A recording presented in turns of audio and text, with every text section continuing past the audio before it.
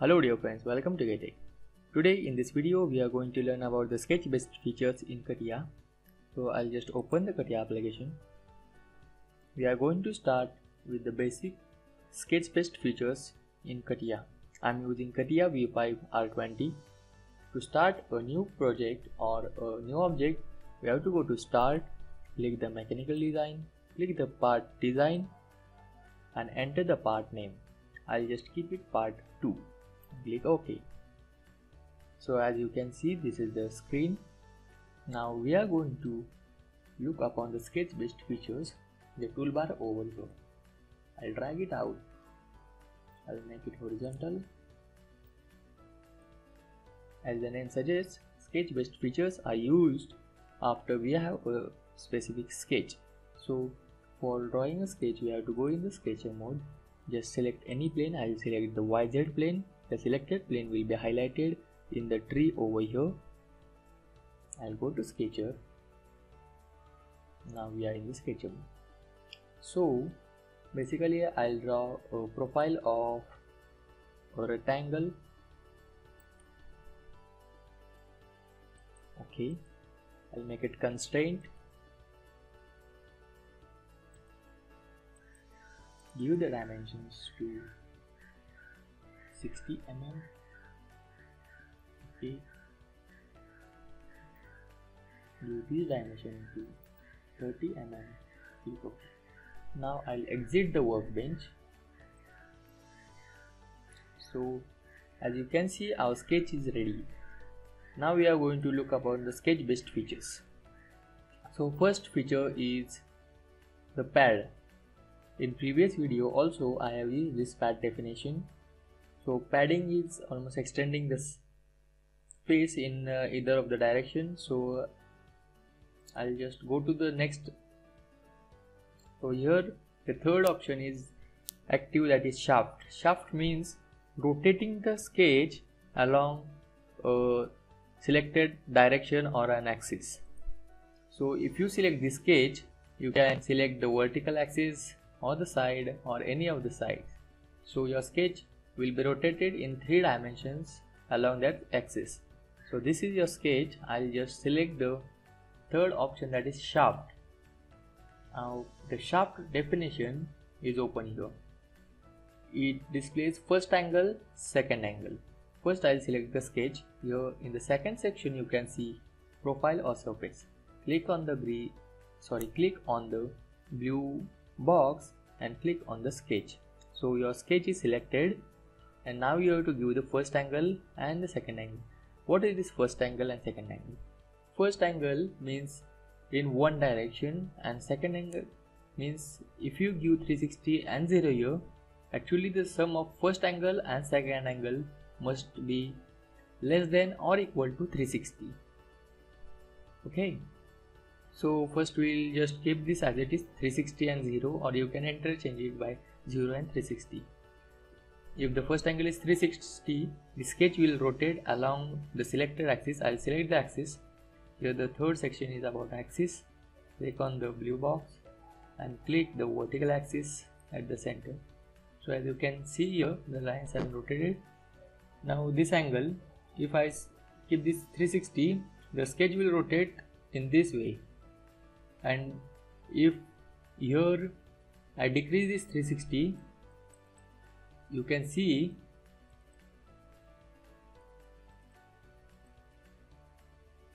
as I decrease the 360, the angle or the sketch is retarding, and if I increase the second angle, then the sketch will proceed or increase from the other side.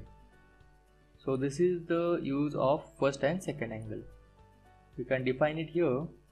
Now I'll just make it this 0 first as 360. So I'll preview and click OK. So now this is your object.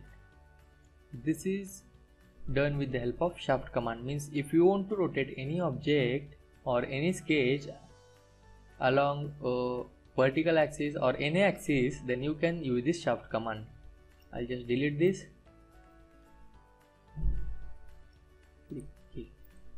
So if you want to make a hollow cylinder, okay, or a pipe, then go to Sketcher, select any plane. I'll select the vertical plane. Go to Sketcher, select the rectangle and just keep some distance from the axis. That is, this will be your inner radius of the hollow pipe and this will be the outer radius of your hollow pipe. So make it constraint, give this length at 60, double click on the length, give it 60, enter, okay, and give the width as 4 mm, okay. Now as you can see, our sketch is ready. Again it is not fixed because the color is not completely white. So to do that, again you have to fix the position with respect to the vertical axis. So click constraint, click any side, select, and now as you can see the sketch has turned green. So this is completely constrained. Now exit the workbench. Now if you use the shaft command, keep this 360, select the axis. Now I'll select the vertical axis V and preview. So as you can see, a pipe is created. So in this way you can use this shaft command. Delete this. Okay. Now we will go for the next, that is glue command. For gluing you need an object first. So let's sketch something. I'll draw there can be one or many ways to draw any object in CATIA. So I'll draw the cylinder by another way with, by using the circle and using the pad definition. So I'll just give it 90 mm and click OK. So this is a circle. If you want to make this your object in the isometric view, if you want to view this object in isometric view, below you can see there is a cube in the isometric view. Besides that, there is create multiple view and normal view. If you select normal view and select a plane, that plane will be highlighted, or you will see the plane in the normal view. So I'll just click on isometric view and the cylinder turns in isometric view. If you want to view this plane from some plane in the normal view, just select that plane and click normal view. So this plane is normal to the viewer side, and now I'll just click isometric view. So this is in the isometric view. Now the second option, that is pocket. Pocket, as the name suggests, pocket means removing removing the material. As you can see here from the figure also, cube is there and some material is removed from its pocket. So pocket is basically removing material. So I'll just select a profile. So there is no profile, so I'll draw a profile here. I'll just select this face, select any face, go to Sketcher, and now I'll draw a square over here. To make it constraint, select constraint. I'll make this symmetry about both the axes. Allow symmetry. Okay. Now we have to view the dimensions. If you don't like to select this constraint each and every time you do any operation, just double click it and this will be selected permanently. So drag this and give 20 mm. Just select the side, give 20 mm. Okay, now this is the square. Now exit the workbench. So as you can see, your profile is ready, and I'll go for the pocket command. So just click on pocket and it will give pocket definition.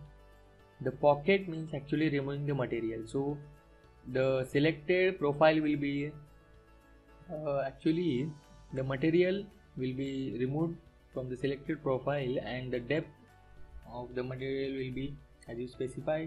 I'll just give it 60 mm and preview. Okay. Now as you can see, the material is removed from this. So if you want to do this in the other side, just click on reverse direction and the reverse material will be removed. Okay, if you want to do it on both sides, click mirrored and it will be done. I'll just click this reverse, preview and OK. So as you can see, the material is removed from this. So this is the use of pocket command. The next command is groove. Grooving actually means removing a material in a circular manner along the direction of some axis. So if I just select any plane, I'll select the vertical plane, I'll go to the sketcher. Here I'll draw something. Suppose I'll draw a arc or circle which is half on the of which half side is on the our object. So I'll make it constraint. I'll give it 30 mm and fix the position of this point with respect to the horizontal axis 30. Okay, now this is constraint. One more thing is there, it is not fully constrained, because if you take or click this point and drag it, this will drag in the horizontal position. So this is not fully constrained. You have to fix the position with respect to vertical axis also. So just click this point, the vertical axis, and enter some value. I will just enter 40. Now the circle has turned completely green, so it is completely constrained. Now exit the workbench, and here as you can see, our profile is ready. So the fourth command in the sketch based features is groove.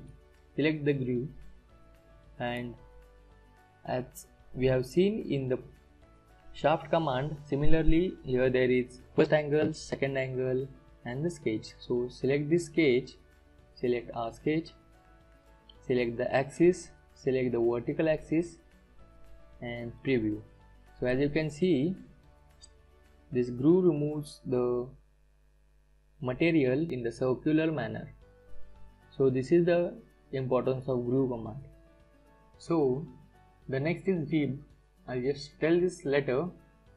There is again one command, slot and solid combine. Just click on the arrow of solid combine, and there is a command called stiffner. Just click on stiffner. Here now we will just see what is stiffner. So I'll draw a line, I'll select the vertical plane, go to sketcher, I'll draw a line over here. Okay, go to constraint, make it constraint, fix it with the horizontal axis. Now this is completely constrained. Exit the workbench, go to stiffner, and now as you can see, so the stiffner is actually I think you have seen the ribs for the mechanical parts. So the stiffner is actually the support. So here you can specify the dimensions or the thickness of the stiffner. I'll just give it 4 mm, preview and OK.